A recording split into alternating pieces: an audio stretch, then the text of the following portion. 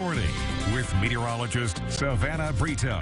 Good morning, everyone, and welcome back. The National Weather Service did issue a wind advisory. This will go in effect at 11 p.m. tonight Eastern Time until 9 a.m. Eastern Time Friday morning, so that is tomorrow morning. This does affect our entire viewing area, and wind gusts up to 65 miles per hour can be expected.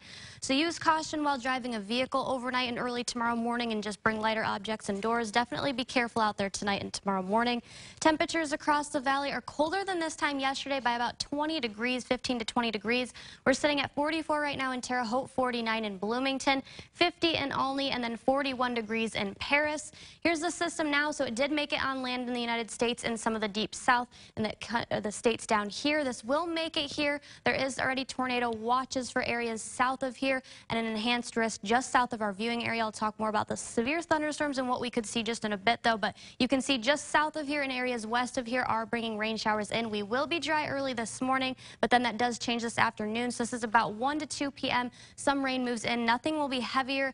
We'll get the heavier rain later in the overnight hours, mainly this evening into overnight hours. Then by about 1 a.m., most of it starts to kind of move northeast of our area. And then by Friday at 5 a.m., we are going to be seeing mostly cloudy skies, but most of the rain should be out at that time. Can't rule out a sprinkle overnight and early tomorrow morning, but most of the heavier rain will be gone after that time.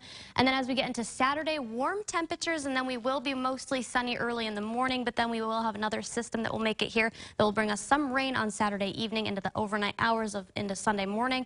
Rainfall totals, though, from this system through 4 p.m. on Thursday, not a whole lot, about 0.3 of an inch in Washington and Bloomington. The rest of our area north of Terre Haute, we're just going to be dealing with a couple sprinkles. We'll tack on more rain, though, so in the purples and reds, that's the heaviest rainfall. And then in the greens, that's the lightest. We might see a little bit more than what they're calling for here, though. Winds are not going to be issued during the day today that much. They'll pick up about 15 miles per hour, 20 at the most during the day. But then the overnight hours, that's when they'll really pick up. We'll start to see that. That's why the National Weather Service did issue that advisory. So we didn't get upgraded across the Wabash Valley.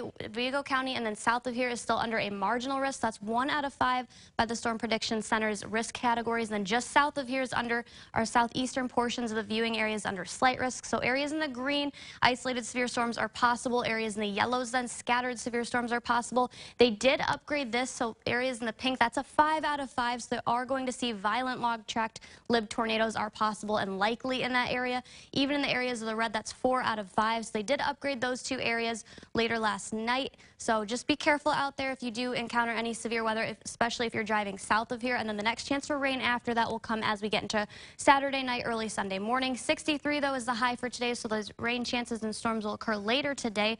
45, though, is the overnight low. Rain showers will end overnight into early Friday morning. 60 tomorrow, but 74 on Saturday, Nicole. All right.